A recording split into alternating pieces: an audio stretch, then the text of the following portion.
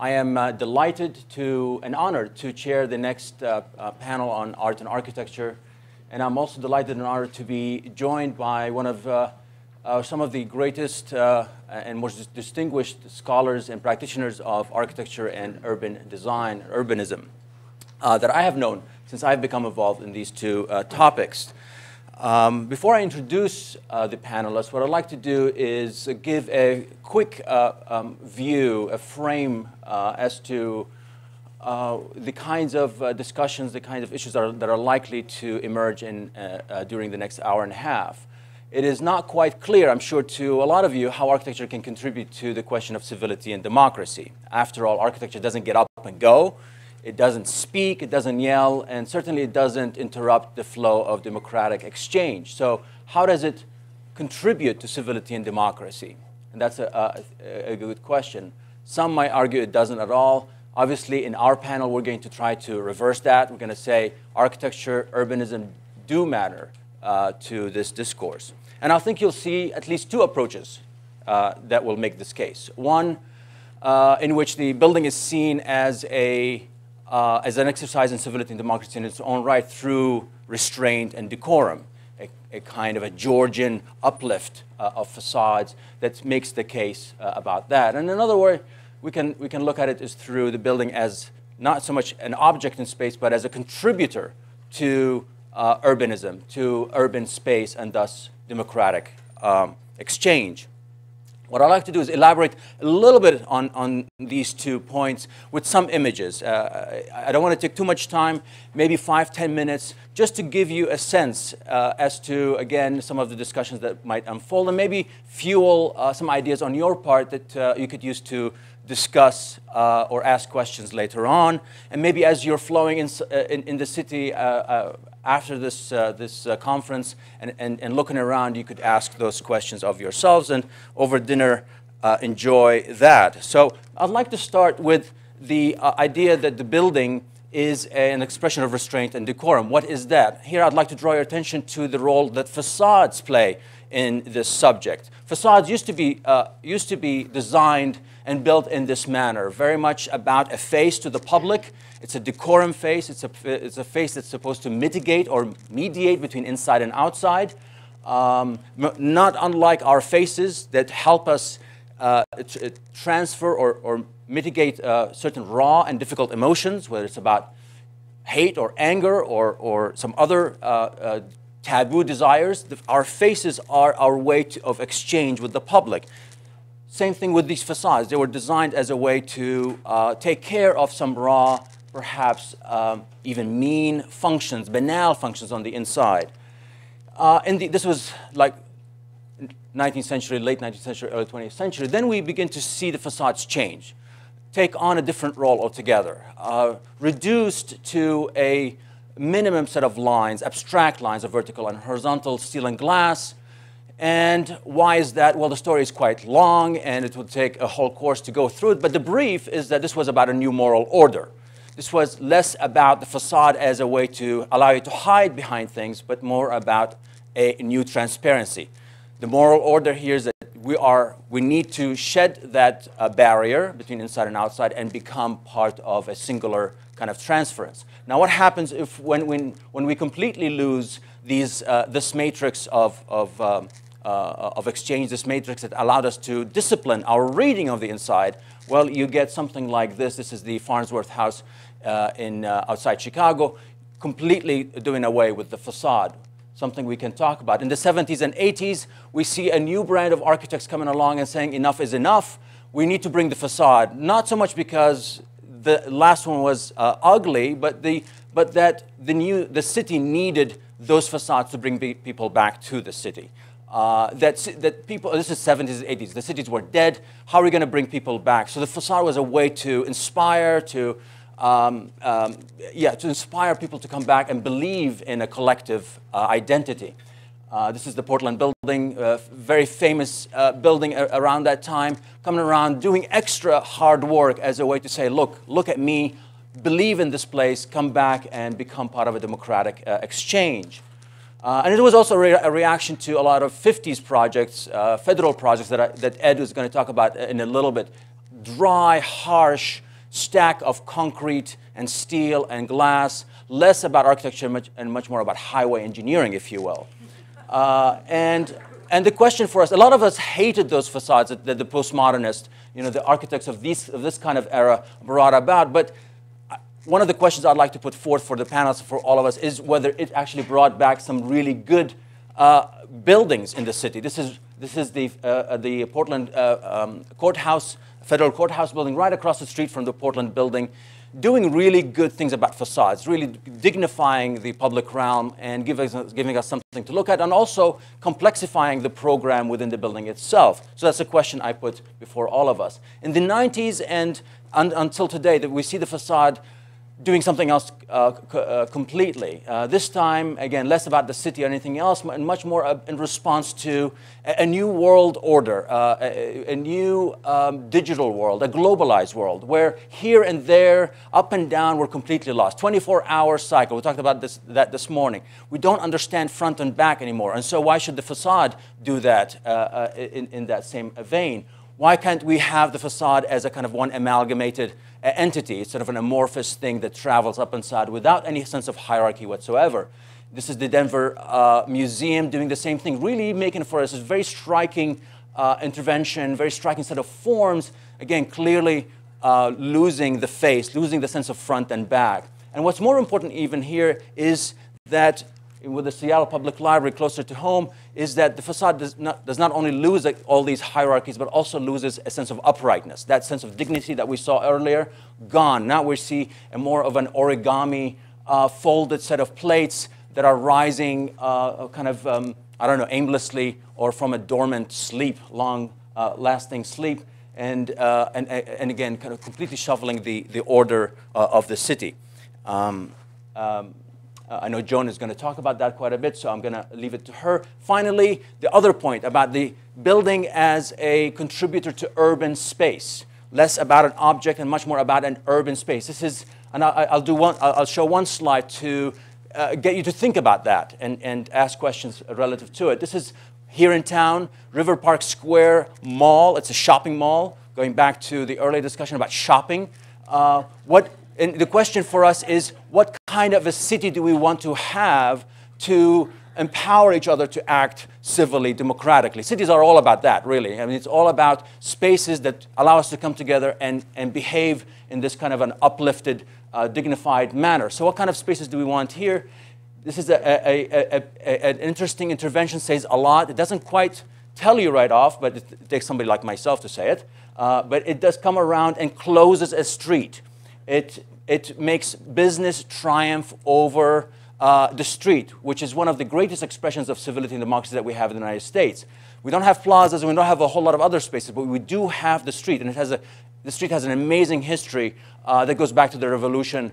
Pamphleteers coming out and advancing their cause that way, less, again, with fights and big gestures, but the street as a means to advance a point. Here, closed. Business coming around, nothing wrong with business, I love business, but coming around and closing a fundamental moment in the city as a democratic and civil space. What do we say about that? What does it mean to us? So those are some of the things I'd like to leave you with. And with that, I'd like to introduce our first panelist, Ed Feiner. Ed Feiner serves as director of the Perkins and Will Design Leadership Forum. The forum, which includes all Perkins and Will principles, is chartered to ensure the continuity and furtherance of design excellence throughout the firm. Feiner is considered to be among the leading experts in the U.S. public buildings design and planning, most notably for the design of courthouses. In 2009, he assumed a leadership position in the Washington, D.C. office as a firm-wide resource. He is best known for his role as the chief architect of the U.S. General Service Administration from 1996 to 2005, where he led the agency's nationwide design and construction program.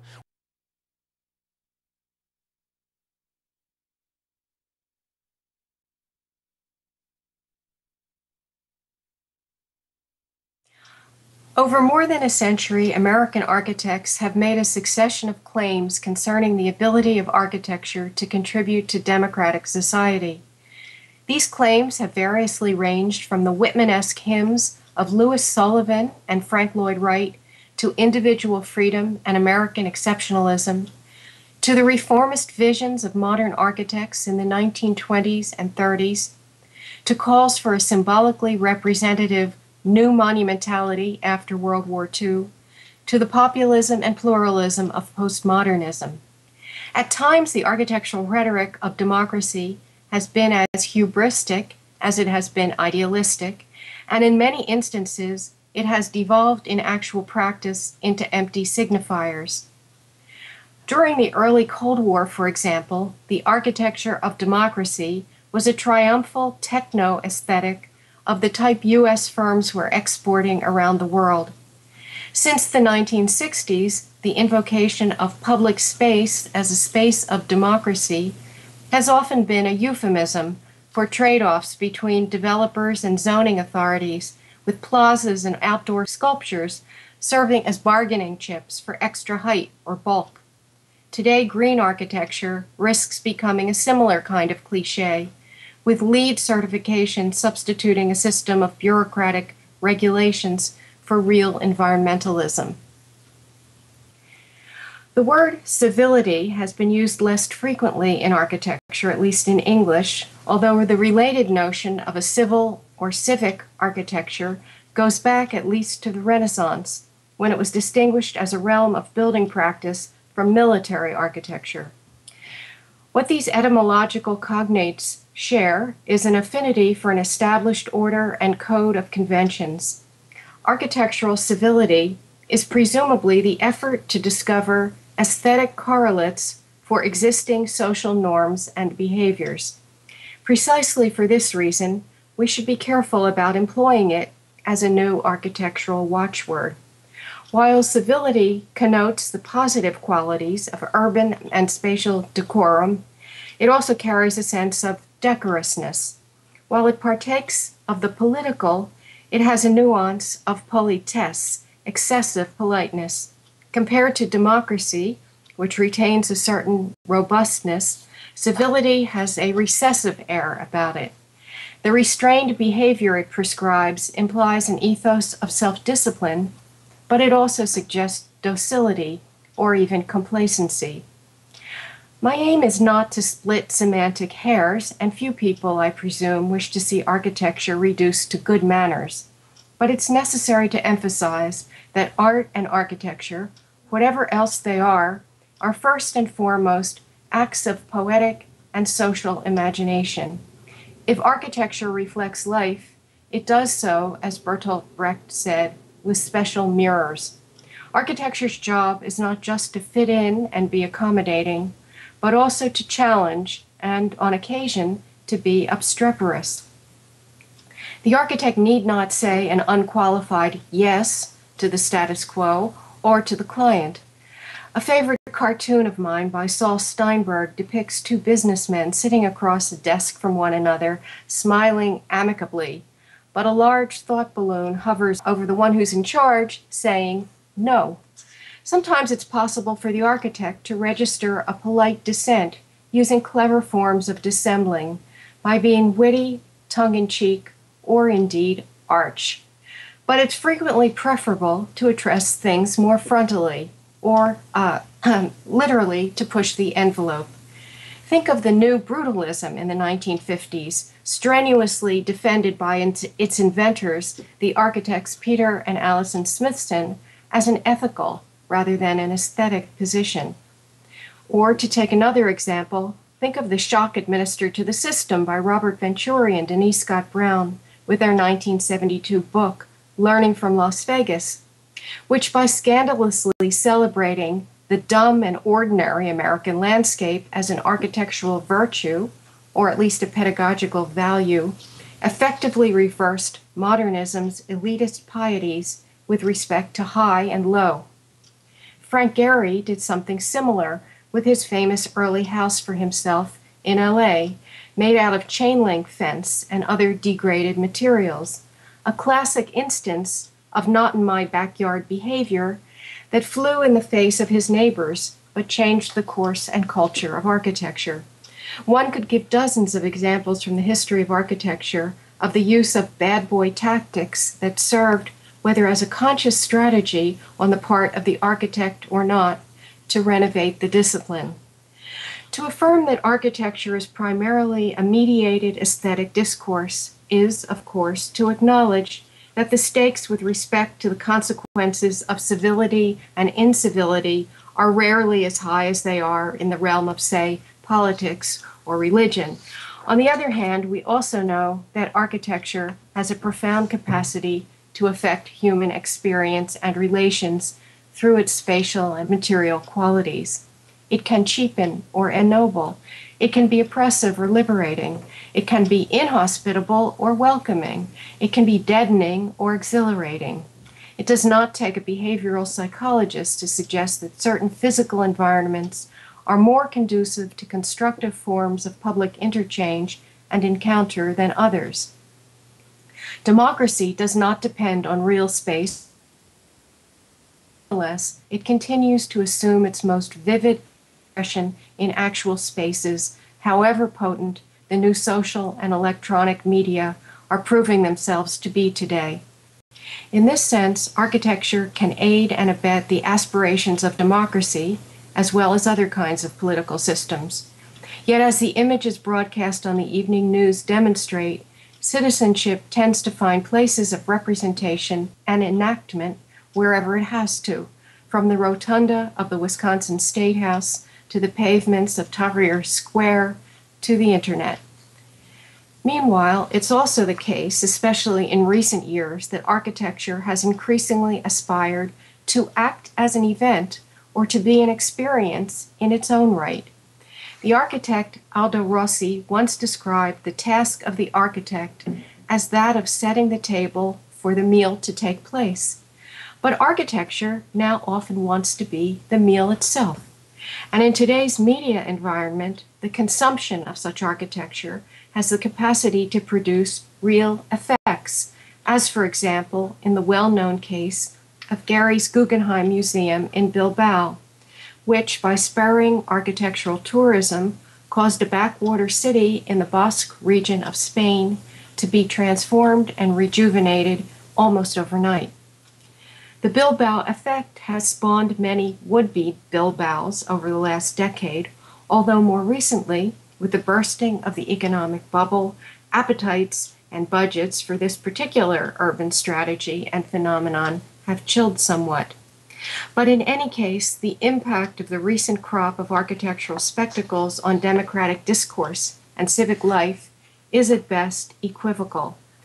And as I began by suggesting, the meaning or metaphor of democracy, not to mention civility, is never self-evident or stable in architecture. From this perspective, I'd like to focus briefly on two works of architecture that raise such contradictions. Separated by almost half a century, they bracket what might be described as a shift from the monument to the spectacle. The first is the Seagram Building in New York, designed by Ludwig Mies van der Rohe. The second is the Public Library in Seattle, designed by Rem Koolhaas. With respect to our present subject, both buildings refuse to be merely civil. Both radically reimagine and alter the rules of their respective urban contexts. Completed in 1958 on Park Avenue in Midtown Manhattan, the Seagram Building has famously been described as glacially aloof and tragically self-aware of its separation from the city. This description, which comes from the Italian architectural theorist and historian Manfredo Tafuri, a Marxian critic, was intended as praise. Sitting well back from the street on its elevated plinth, Seagram sublimely overlooks the urban scene from behind an austere dark brown glass facade. By its refusal to engage with its surrounding context, according to Tafuri, the building registers its distance and dissent from the capitalist city. Tafuri quotes the writer Karl Kraus. "He who has something to say, step forward and be silent." Tafuri's reading is in fact incorrect in my view, and a little melodramatic. Indeed, it's possible to view the Seagram Building as a paragon of urban decorum. Not only its classical symmetry, but its painstakingly finessed setback from Park Avenue along the sloping side streets has the effect of relating it all the more directly to McKim Mead and White's 1916 Beaux-Arts Racket and Tennis Club across the street, with which its entry is exactly on axis. At a civilized distance, the high modern Seagram thereby pays homage to its neoclassical neighbor. While Seagram's granite plaza and laconic demeanor project a message of "do not enter" to those who do not have business inside the building, its siting also provides welcome aeration from the hubbub of jostling pedestrians and incessant automobile traffic. As far as capitalist critiques are concerned, Mies hardly had any qualms about working for corporate clients. Indeed, upon emigrating from Germany to the United States in the late 30s, he quickly became one of their favorite architects, adding prestige and refinement to luxury apartment towers and office headquarters. The Seagram building remains one of the most lavish buildings in New York City, not Marx, but rather Medici, in its custom-designed mail chutes, fire alarms, and bathroom fittings, leading Louis Mumford to call it the Rolls-Royce of contemporary buildings when it opened. It's also interesting to compare it to its other iconic neighbor, Lever House, completed 6 years earlier by the firm of Skidmore, Owings and Merrill, which stands diagonally across the street 1 block north. Lever House holds the street edge with its built-out 3-story base, even as its slim shaft rises from just 1/6 of the site. This allows passers-by visual, if not actual, access into its transparent elevator lobby. The building also offers a landscape courtyard at ground level for the public, and on the floors above, what were at the time unusually generous amenities for Lever Brothers employees, a largely female workforce. The paternalism of the company's founder is duly noted on a stainless steel-clad column at the entry to the courtyard. Yet these benevolent gestures get swept up urbanistically in the flux of the avenue, and the shiny blue-green glass curtain wall with its flush metal frame lacks Seagram's articulated gravitas. If Lever House embodies a more democratic form of architectural representation, Seagram exhibits the greater civility vis-à-vis the urban milieu. On occasion, Seagram's plaza is reappropriated as a stage for urban happenings, although more regularly its edges serve as ad hoc ledges for eating lunch. Yet both buildings, with their different deportments, add quality to the urban context of Midtown Manhattan and in ways not necessarily programmed by their architects. We may also note that history is fickle with respect to the reception of buildings. While Lever House appeared a brash gesture when it initially opened on Park Avenue, being the first building to break the solid street wall with its height and glass, within a decade it was replicated up and down the avenue by lesser imitations, with the exception of the transcendent Seagram. And by the time the gargantuan Pan Am building, now MetLife, was completed in 1963, 10 blocks south at 45th Street, designed by Walter Gropius and his Washington associate Pietro Beluschi, Lever House appeared practically demure. Straddling Park Avenue north of Grand Central Station, Pan Am closed off the view corridor like a big thumb in the city's eye, or as the artist Klaus Oldenburg had it, a melting good humor bar. A cartoon in the New Yorker read, "It's a sad day when Lever House appears a warm old friend." Another 15 years on, Rem Koolhaas would celebrate Manhattan's culture of congestion in his book, Delirious New York. For the Dutch architect, monotony in the city was undoubtedly a far worse offense than incivility. Precisely what cities have to offer, besides propinquity, in Koolhaas's view, is cultural stimulation and the experience of difference. This philosophy of urbanism would come to fruition in 2004 in the Seattle Public Library. Unlike Seagram, the headquarters of a whiskey company whose owner made his fortune during Prohibition and accordingly wished to burnish his company's reputation with an exclusive button-down monument, Seattle was a deliberate effort to create an urban attraction, a building that would reverse the lackluster image of Seattle's downtown and, through the glamour and avant-gardism of an internationally acclaimed architect, put the city on more than a local map. Traditionally an august temple of knowledge, the Central Library was now radically reinvented by Koolhaas for the 21st century, according to both updated functional criteria, having to do with the inevitable obsolescence of books, and irreverent formal ones. As Ayad Rahmani wrote in an article published in Arcade magazine in 2000, just after the architect made his initial presentation of the project to the public, the scheme brilliantly overturned established hierarchies and reconceptualized the library as a kind of carnival. So was Koolhaas's audacious gesture a democratizing one, or was it more a slap in the face of public taste? The client, of course, was the most public possible.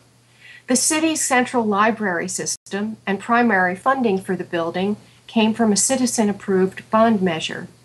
The design process was exceptionally well documented and intended to be maximally public, as befitting the creation of an institution that should have, as the city librarian put it, the transparency of democracy. Yet despite the unusual lengths to which the library's representatives went to solicit local input and keep Seattle's citizens informed on the project's development, and despite the architect's compliance with requests to make himself or his team available, it remains unclear whether the process was more about public accountability or about public relations management. As Shannon Mattern has pointed out in an essay titled, "Just How Public is the Seattle Public Library? Publicity, Posturing, and Politics in Public Design?" written when the building was in its final stages of construction, the ultimate design, while incorporating a number of suggestions that came out of protracted community discussions, differed little in substance from the architect's initial diagram. This is not too surprising. Notwithstanding Koolhaas's vaunted design methodology based on research, as opposed to, say, aesthetics, public opinion has never been among his privileged data sets. As far as the building itself is concerned, its vortex-like presence in Seattle's downtown has undoubtedly pumped energy and excitement back into the heart of the city, much as Gary's museum has done in Bilbao. It has generated great civic pride and boosted the urban economy. Unlike Seagram, though, Koolhaas's singular building does not function as part of an urban ensemble. Its hyperactive presence calls attention mainly to itself. From inside, the dazzling lozenge-shaped grid of glass, which clads all exterior surfaces, deftly frames fractured views of the city.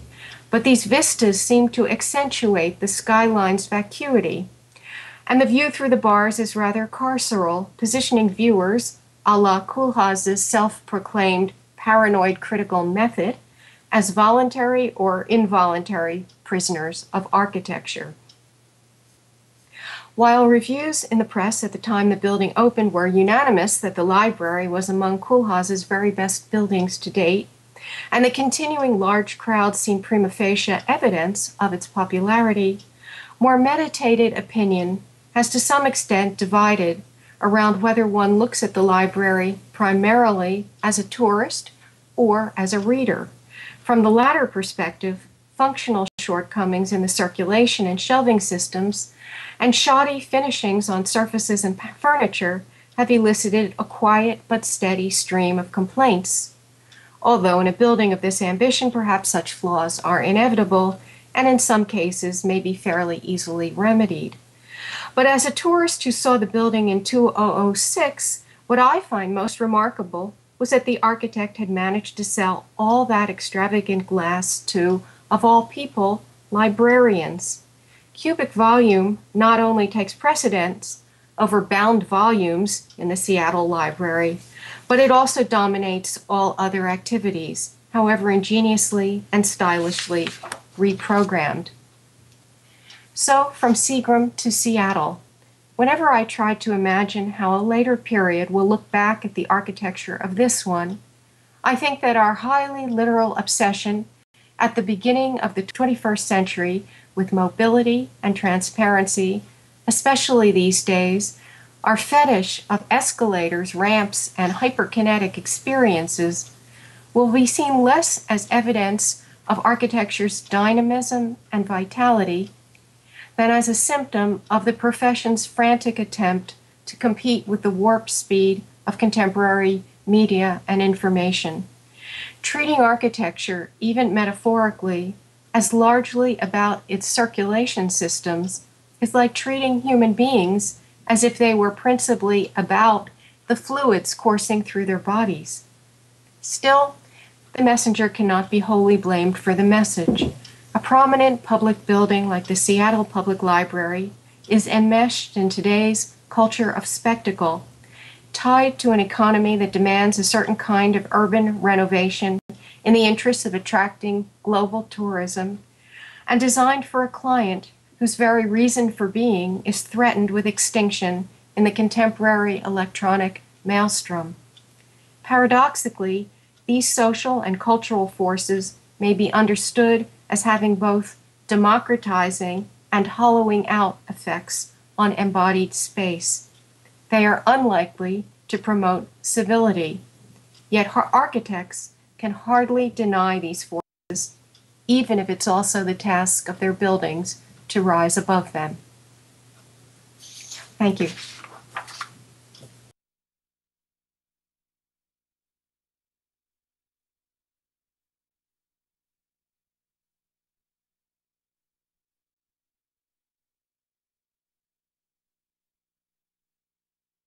And in doing so, we sort of learned to use these tools of democratic organizing, if you will, to reconstruct in some very distressed areas that sense of belonging, that sense of public and civic identity. And we started to suspect as we did this that the people that we worked with in these diverse settings were, at the end of the day, I guess as Winston Churchill would have predicted, a little bit like their towns and buildings. And we developed a kind of grudging respect for institutions like the New England Town Meeting, which is supposed to be this surviving space of direct democracy, Athenian, if you will. Turns out to be one of the most recalcitrant political institutions you could possibly imagine. And I invite you all to participate in them once, sometime. Hopefully with a project that everybody wants to see. But these crusty New Englanders in little villages, as opposed to the very tough urban neighborhoods that we also worked in, were a little bit like their architecture, very proper in a way, very restrained, very elegant, like the white clapboard churches on the green, but also sort of puritanically parsimonious, never spending a nickel on anything that they saw as absolutely not required and necessary. So that concept of citizenship is my final one, and that is the one where buildings themselves start to act like citizens.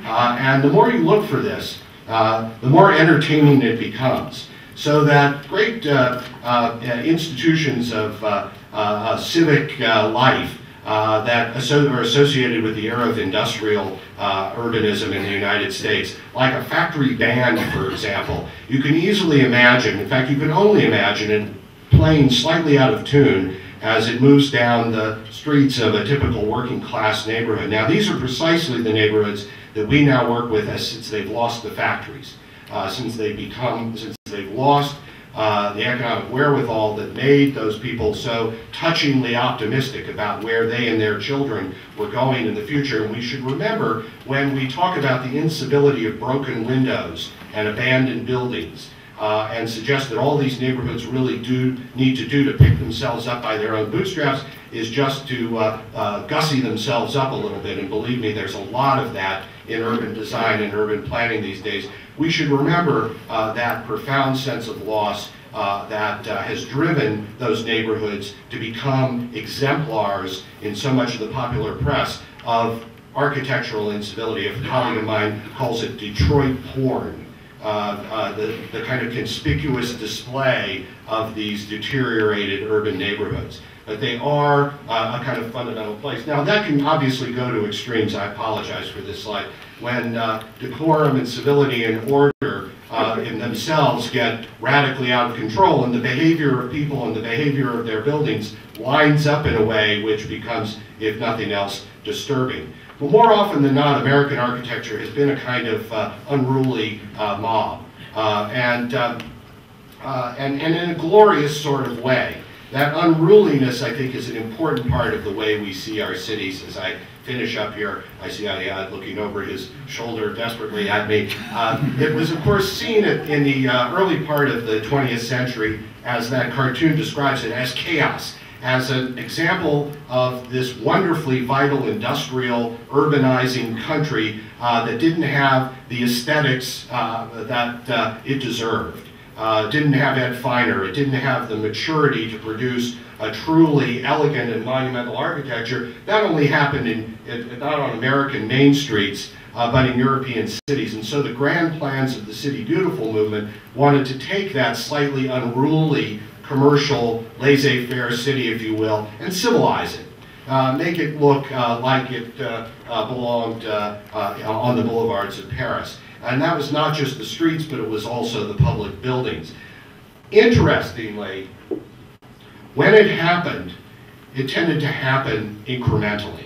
That's what Michigan Avenue really looks like, and it's not so bad. And that's what the Civic Center in San Francisco looks like, and it's not so bad as well. It provides a wonderfully accessible public space, even though the grand plan, which was supposed to provide the entourage for those public buildings, went the way after the earthquake, again, of American laissez-faire real estate development.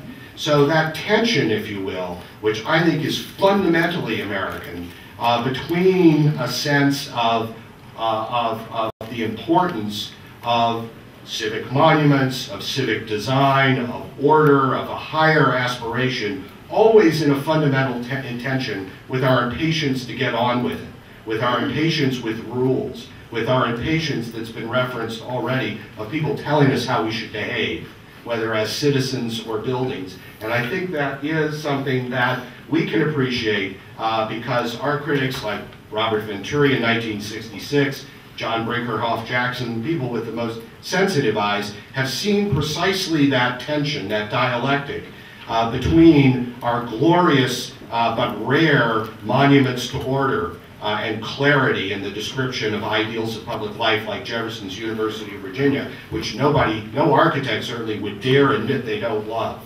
But also, in Venturi's very naughty way that Joan referenced, the idea that there's also an order to Main Street, a cacophonous order, an order that is as much part of our civic life and culture as any place else. And I think European architects have always had a little bit of a hard time understanding that.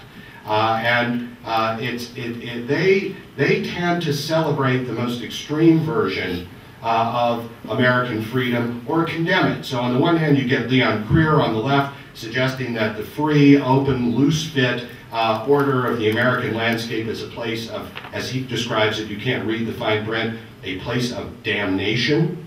Or you get Rem Koolhaas celebrating exactly the same sense of freedom and liberation and autonomy of the individual building, the liberation, as Joan, of course, beautifully described it, of the architect to do whatever they damn well please. But celebrating that sort of liberation in the shaping of American cities as a free field with their looseness of fit between citizen and central government, between building and urban plan, so characteristic of the American landscape. But it is, and I would say in conclusion, because I have to conclude, something that we should probably describe in something like the oxymoronic terms of the French Marxist philosopher Althusser as a relative autonomy. Because indeed the best and most touching American places are precisely about that balance between order and chaos, between order, if you will, and unruly self-expression. The ability of a little courthouse square, that's Winterset, Iowa. Anybody know about Winterset, Iowa? John Wayne comes from Winterset, Iowa. There's your piece of trivia for the day. And the relationship between that ridiculously pompous courthouse that somebody probably added that dome to in the Victorian period because they thought it made it rather grander, and the wonderful diversity of the commercial architecture around it. That play is really, I think, fundamental, and maybe we see it best when we compare it as de Tocqueville did, to compare it to where we came from, and understand that the expression of citizenship through American urban spaces and through American architecture is a much more complex and chaotic process than any formula or any building code or any design philosophy would likely give us. Thank you.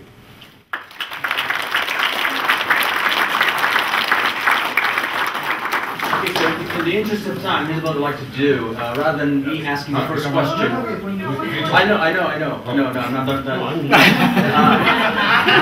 We still have one more presenter, but you know, I was going to ask my first one or two questions, but try to. What I like to do is basically open the floor to you, so you can ask the question rather than me. So hopefully that we can get caught up on time that way. Our next presenter is Witold Rybczynski. He is of Polish parentage, was born in Edinburgh, raised in London, and attended Jesuit schools in England and Canada. He studied architecture at McGill University in Montreal, where he also taught. He is currently the Martin and Margie Mayerson Professor of Urbanism at the University of Pennsylvania. His architectural experience has included designing houses as a registered architect, as well as researching low-cost housing, for which he received a 1991 Progressive Architecture Award. In 1993, he was made an honorary fellow of the American Institute of Architects, and he has received honorary doctorates from McGill University and the University of Western Ontario. In 2007, he received the Vincent Scully Prize, the Seaside Prize, and the Institute Collaborative Honors from the AIA. He serves on the U.S. Commission of Fine Arts. Please welcome with me, Witold Rybczynski.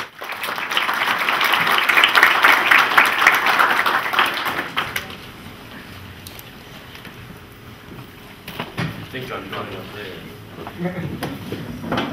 I also scribble from time to time, but that didn't make it into my biography, apparently.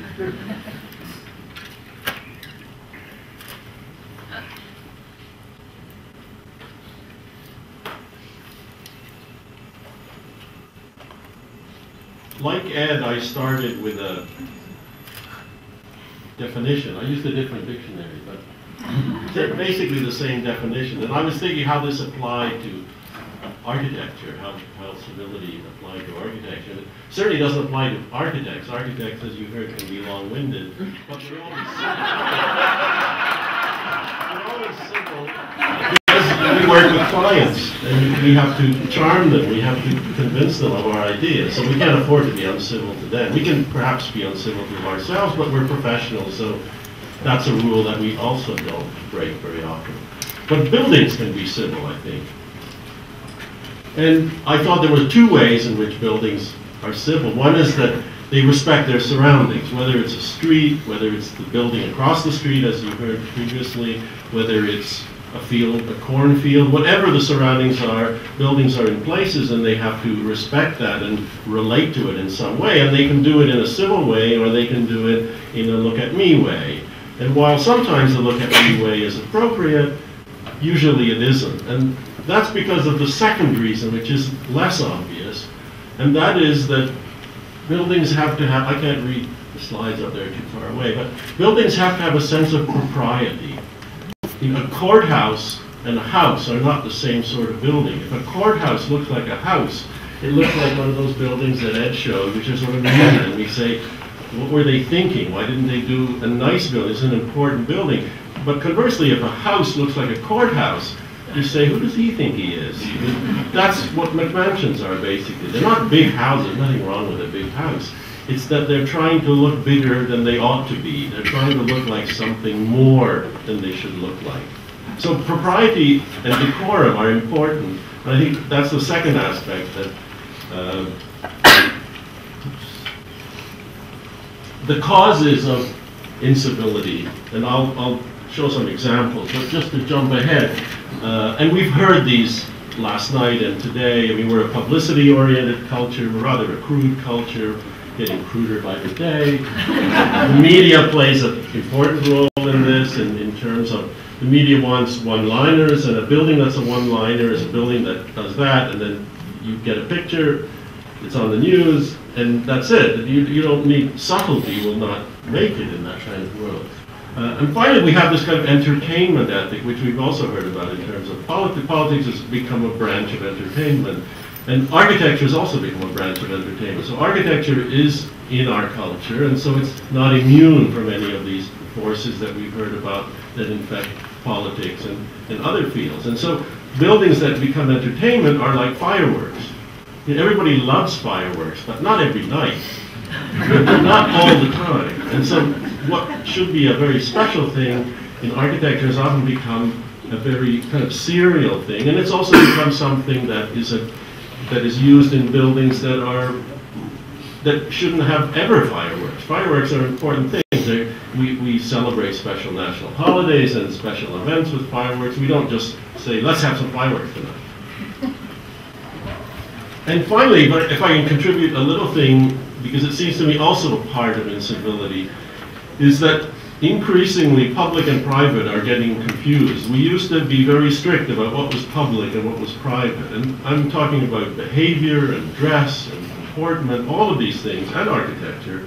We had a line between public and private, and we knew what was what. And that line has been crumbling. So unlike the historians, I don't believe that this is a question, at least in architecture, of something that is part of our culture and it just recurs. This is a long downward slope that has been going on really for the last 40, 50 years.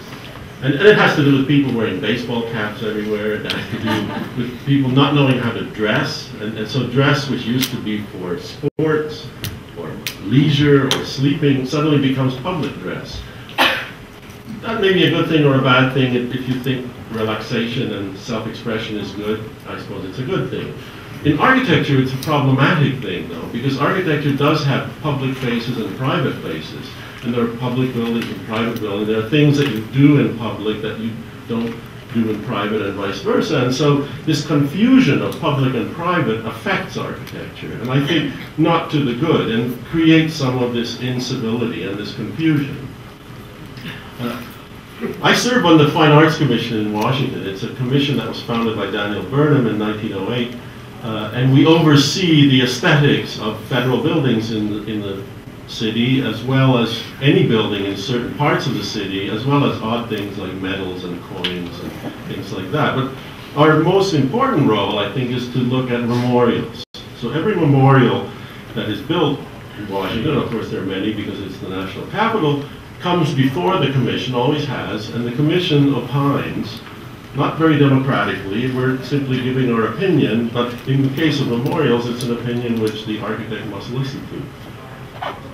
This was the plan that won the Washington Memorial Competition, Robert Mills, in 1845, a rather grandiose building with the world's biggest obelisk, which is, as I said, we're a crude culture, and we need to outdo people.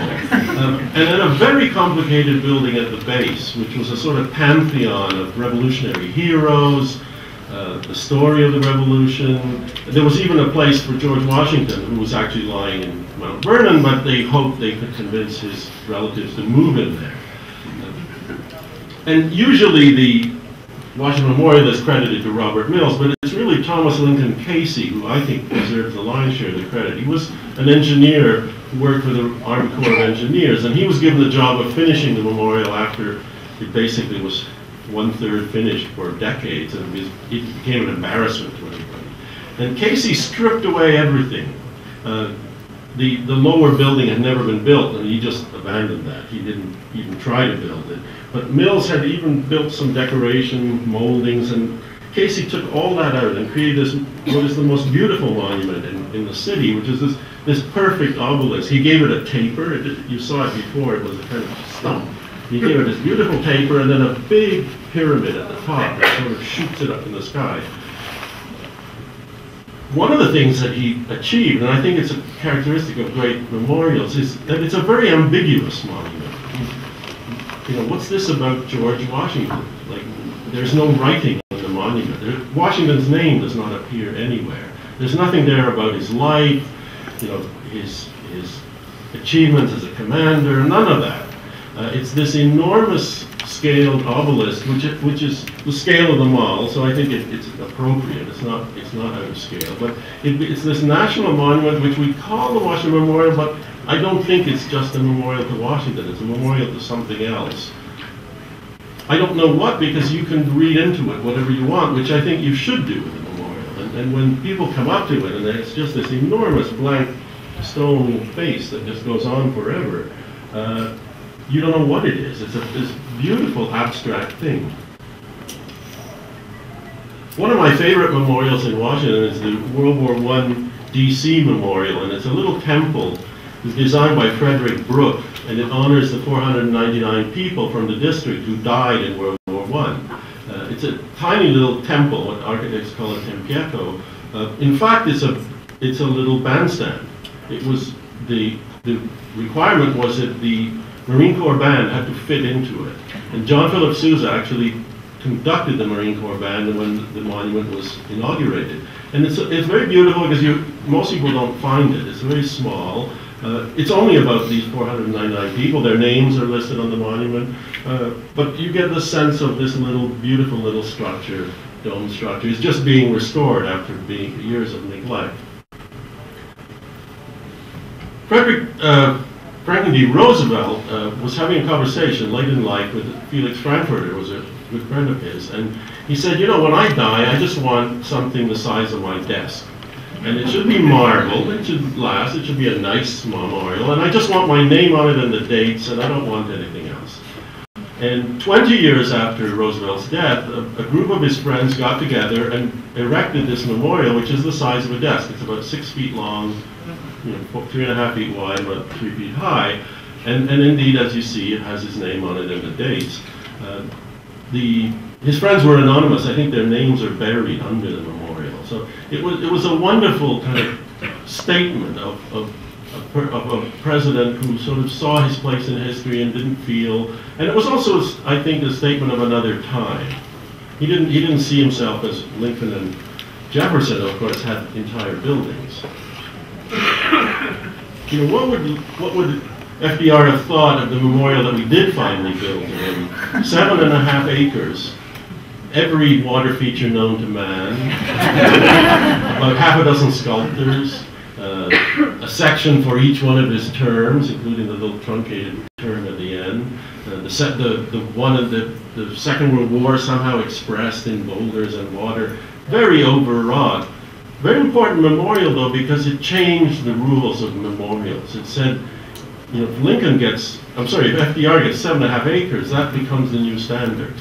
And so instead of simply a plinth or a desk, you now have these horizontal memorials, which are really about landscape and creating a whole environment, and also a lot about education, because that memorial is full of stuff about the Depression and about the war and about everything he did, and they didn't put in the wheelchair, so they had to add the wheelchair, but they had to take out the cigarette because, you know, they couldn't show him smoking. So it was this whole charged, awful process.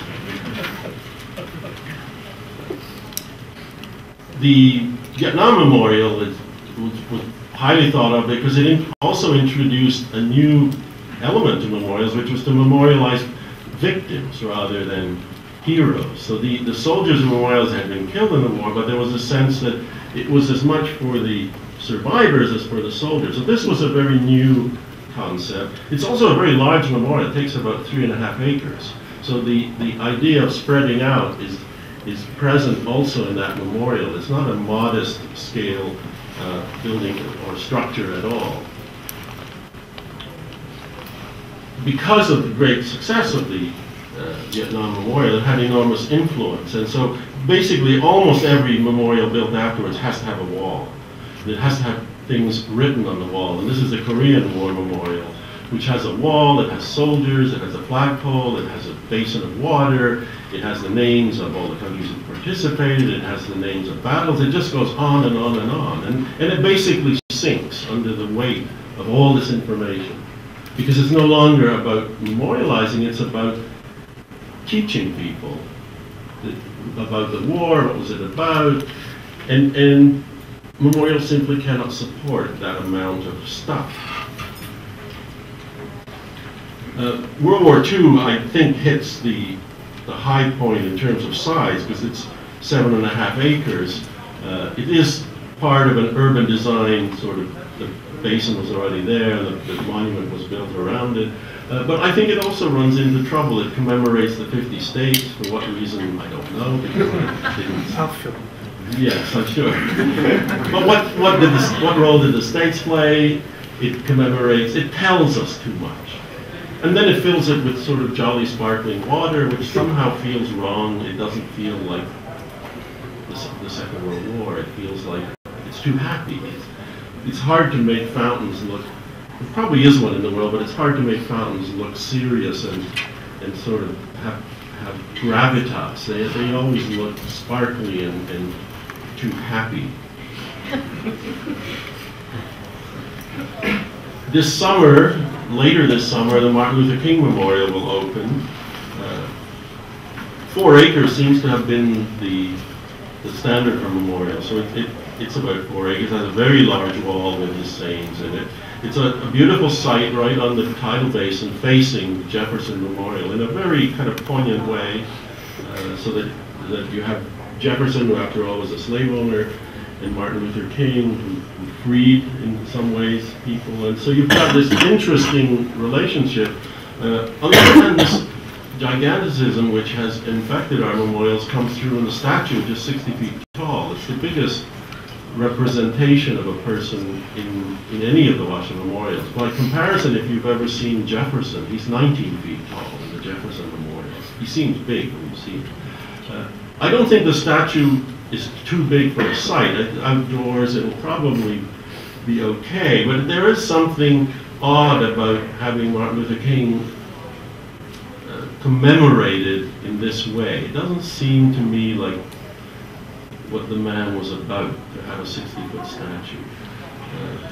The commission, and I was sitting on it at the time this went through, was very uncomfortable with the statue and never actually approved the statue, but somehow it's one of those political things. The process went ahead anyway.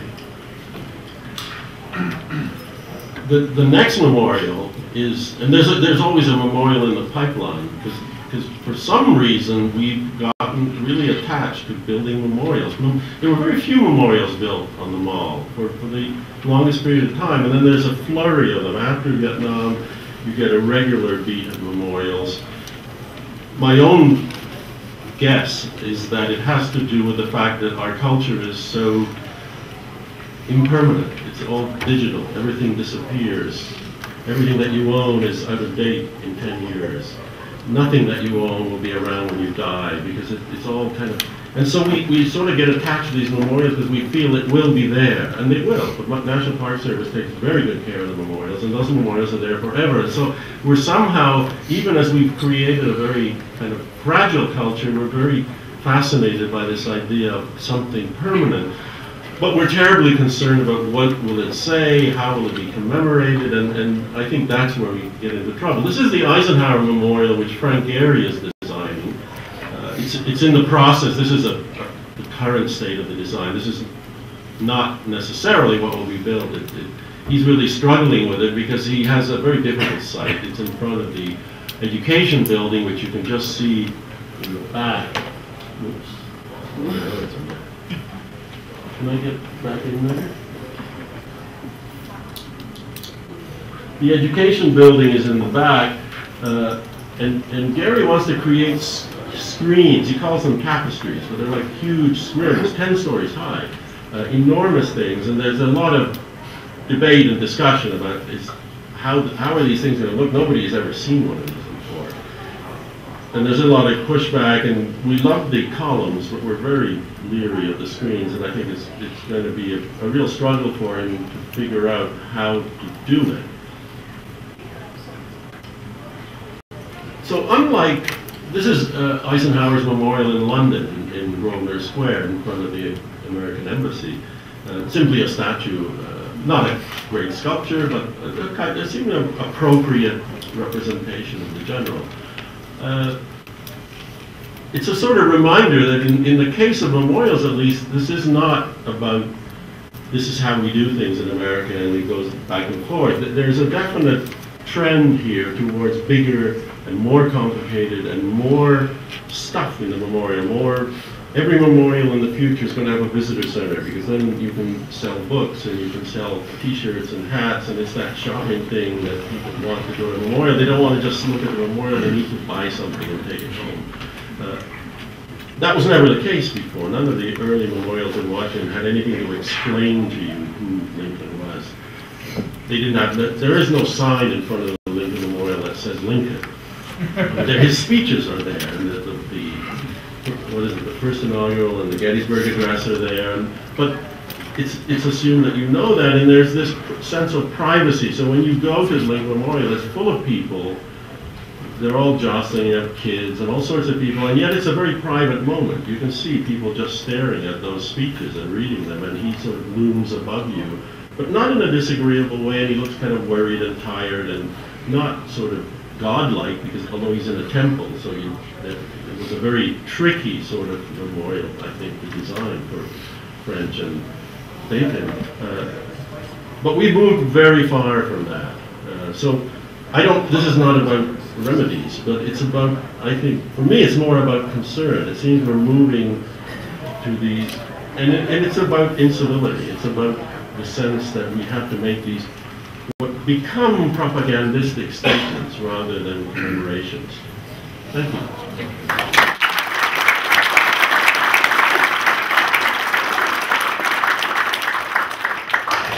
Well, I'd like to open the questions to the audience and see if you have anything before I interject my 2 cents here, so that we can make sure that you benefit from this discussion, not just us. Any questions? Go ahead. I have to preface my question. Well, I'm Tabitha Erdy. Why don't you wait for the microphone to come? Okay. Hi, I'm Tabitha Erdy. I'm a PhD candidate at WSU. And I have to preface this with, I work for the National Park Service, so most of the time I'm a government worker in the boonies, where we don't have large, majestic buildings to tell us who we're working for. Sometimes if you're lucky enough to work in one of the glamorous national parks, but anyways, as the panel spoke of government buildings, these buildings are often located in urban spaces. But I have to wonder about the relationship between government buildings located in urban spaces, the governments that occupy these buildings, and their rural constituents. Is it possible for this urban architecture, i.e. the design excellence program, to speak to rural constituents in a way that these buildings seem so foreign to them, being from a rural area, or can this urban architecture alienate rural constituents and contribute to instability? That's you. All right, I'll take it. You know, it's ironic that this conference is being held in Spokane, because the story that we normally tell is that the federal presence, and we really don't have enough time today to go into the depth of that, but the federal presence was very important as the nation expanded west. And in every town, and these were all rural communities at the beginning, that the first building that was made out of masonry was usually the federal building, the courthouse. And whether it was Billings or whether it was Spokane, any of the western cities, that the federal government wanted to make its mark and place itself within those communities. So that even when I was working on courthouses all over the United States, I went to towns that I didn't even know existed, that we were building buildings in. I didn't know, for example, that there was a London, Kentucky. You would know. I didn't know at the time. Not far from Versailles. Right.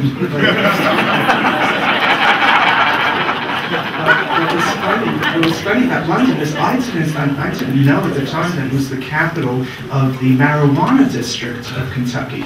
So there was a reason to have a federal courthouse.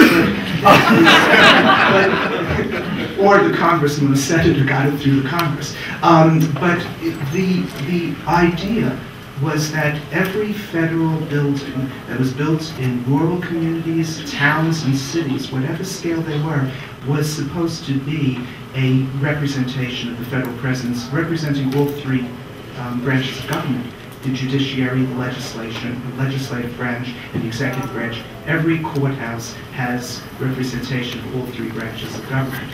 So that even in small towns and cities all over the country, and very rural border stations in the middle of no place, and yet border stations are programmatic to actually be, even though we don't think of them this way, that they're welcoming people into the United States. These are the land border stations.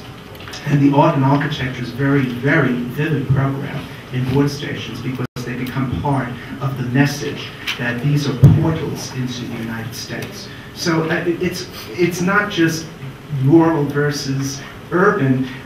It's ironic we're here, but if we were having this conference in Boston talking about rural or, you know, the back areas of the country, it wouldn't mean as much. But the West is probably the best example of where the federal building or courthouse was the first real mark of the presence of the federal government. I have to pick that up just briefly. First of all, to defend Kentucky, because you realize that we were a hemp growing state before this, and the hemp was used to bale cotton, which came from the South. And after that economy was transformed, we didn't have anything to do with that hemp, so we did eventually find something else to do. On a more serious note, maybe not more serious, I think it's a good question because I think there is a struggle. You know, the federal government can sometimes, you know, all due respect to Ed, express itself locally in a fairly heavy-handed way. It's not accidental that so many of the state capitals are based on the National Capitol building, and even those little county courthouses, I think, feel like they have to be a mini state capitol sometime. But I think the most compelling are the ones that are, again, a sort of tension between local and regional influences.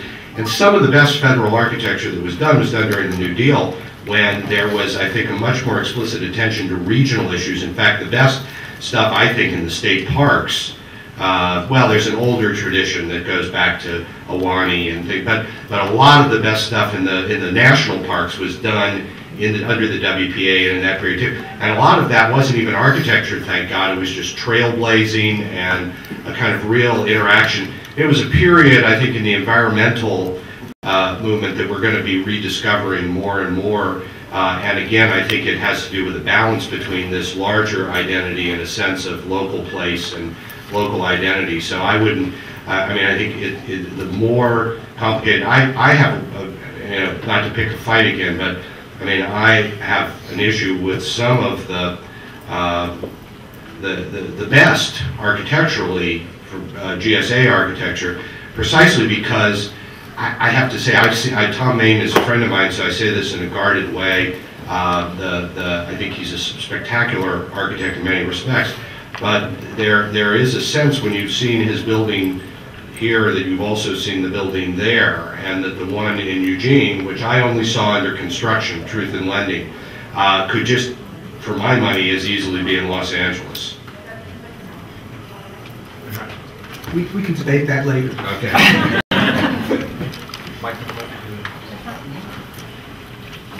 Probably one more question, one short one. My name is Mehran Medeni. I have a question, and maybe is it first I explain about my thought, and then the question is related to that.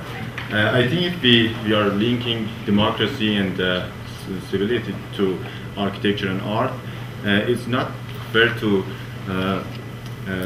if we do not talk about the urban design and landscape urbanism, and bring them in this realm. I think by the cross-disciplinary perspective that we can talk about the socio-spatial factors of democracy, we can integrate private spaces to public spaces, and we can then talk about people's social location, social position in the society, and also their contribution to the society. Then we can have a better idea about the democracy. So my question is, how do you evaluate the contemporary phenomena of the suburbanization in terms of giving meaning to democracy and civility? Do you think it's promoting, I mean, this urban setting is promoting democracy, or it's declining?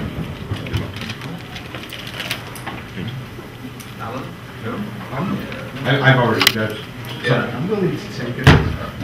It's anecdotal, but the Minneapolis courthouse, the day that it was dedicated, I was at the dedication, and there was a demonstration in the plaza that was built in between the courthouse and City Hall.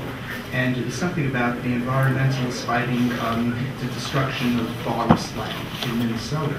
And you had people running around dressed like trees. It was very civil, but they were dressed like trees. And Martha Schwartz was the designer of the sculpture and the landscaping of the plaza. And they were trees, actually. They were, but the woman that sat next to me was very upset. She said, "Why would they have to pick a day like this to demonstrate and make a lot of noise while we're dedicating the courthouse?" And she said this to me, and I was trying to be civil, and I said to her, "Well, that's the reason we built the plaza, for the demonstrations." and it's very true. That is a remarkable opportunity. I didn't discuss iconic locations of where you put buildings, where you should put public buildings, how they fit into the context and the fabric of a city, but those became very much part of the discussion as to how you relate to the other elements of the community. And in that case, that has become probably the major public square in the city of Minneapolis. And it is where people demonstrate when they're unhappy with their government. And it's just part of the dialogue, how you facilitate that dialogue between the people and their government. Thank you all very much for being here.